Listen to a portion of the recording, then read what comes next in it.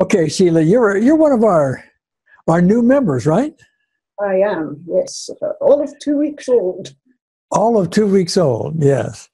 And as we were discussing before this recording started, you had a very serious automobile accident 5.5 years ago? Yeah, February 2013. Yeah, okay. And you had a remarkable experience, which is, although you didn't know about Unseen Therapist at the time, at least by that name, the story is fascinating because you were actually using Unseen Therapists, and your accident was so severe that the doctors had you laying still. They told you not even to minimize the movement of your eyeballs, right? Because the damage to your spine, the damage to your back was so severe, they had to operate, and you had to be perfectly still for 10 hours? It was 10 hours, yes. But when they were checking me over, there must have been something that alerted them, because they then said, look, please try not to move. We're going to put you into a brace. And that was the first inclination that I had, that there was anything all that far wrong. Mm-hmm. When I got to the emergency department, it was a series of x-rays and CT scans, etc. And when I came out of that, that was when the doctor said and told me that I could anticipate a loss of bladder control, bowel control. There were bone fragments visible, and they would have to operate to remove those. And I was to keep as still as possible, and they would be bringing down what they termed the spinal smart bed to transfer me into. Apparently, they didn't want you to move your muscles. No, I was to keep still, and this did, it literally cocooned you so that you couldn't move. They put some kind of pump things onto my legs to keep the circulation going, so I was aware of like a bellows going constantly. Mm-hmm. And that was it. They came and said, try not to move my eyes, to try and stare straight ahead if at all possible, or close my eyes, but to minimize any eye movement as far as I could. And that was it. It was like, okay, what do you do with it? So you're there for 10 hours. The doctors are telling you, even though you're not in any pain at the moment, they're telling you through all their scans and everything else, you got a serious problem and we have to operate. And you don't even move your eyeballs. Mm-hmm. So there you are. And if I recall our previous conversation, you had like 10 hours in this state, and they told you, don't move and focus on like a spot on the wall or something like that. Yeah. Yeah? Okay. Yeah. So now we get into the interesting part, because what you did, because you got 10 hours. Okay. The longest I've ever stayed still. Say it again, please. I'm saying the longest I have ever stayed still, I think. Yeah, I get that. Okay. But with that, you then, this is my term now, shift into I'm going to call it new reality, a new state of some kind. Okay. So you're saying to yourself, and I'll have you verify this in a minute. I just want to get the essence of it out. You're saying to yourself, I don't know if I'm going to buy this. I don't know if I want to have this operation. Yes, there are splinters and whatever, that broke off in my spine. There is a compressed vertebra, which we hadn't talked about, but it was like almost 50% compressed.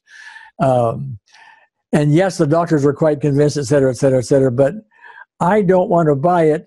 So you did what you weren't calling prayer at the moment, but which I think was prayer. You were calling on a power within.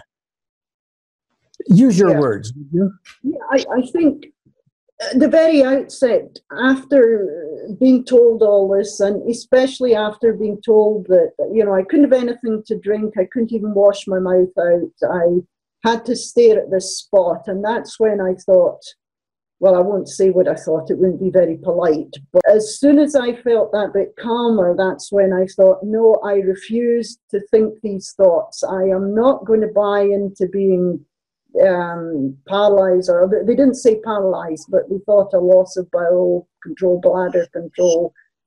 And I really hope I'm not going to have any kind of operation. I'm not going to think those thoughts, was how I was putting it. But if I wasn't going to think those thoughts, I had to come up with some other pretty powerful thoughts to keep my mind away from those ones. Mm-hmm. And that's when I just kept repeating to myself that we have this ability. There is something we can connect with or to that allows us to heal our bodies. Yes. Yes. And let me interject for a second. Okay. Yeah.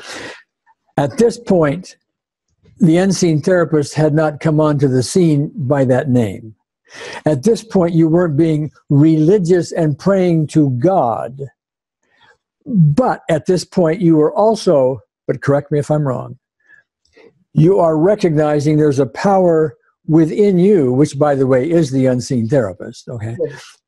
There's a power within you that can heal all of this. But in order to do this, you're going to have to set aside your ego and your beliefs and all that conventional stuff. Surrender to this power and let it work. Now, those aren't words you used here a moment ago, but no, put it in words.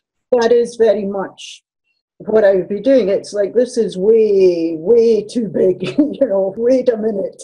But I do believe I can be well, I can be better, but I have not got a clue how to do it. So, over to you. Yes. And this phrase you used, over to you, is a form of surrender, but it's interesting. We can say the words, over to you, and they are just words unless we truly mean them.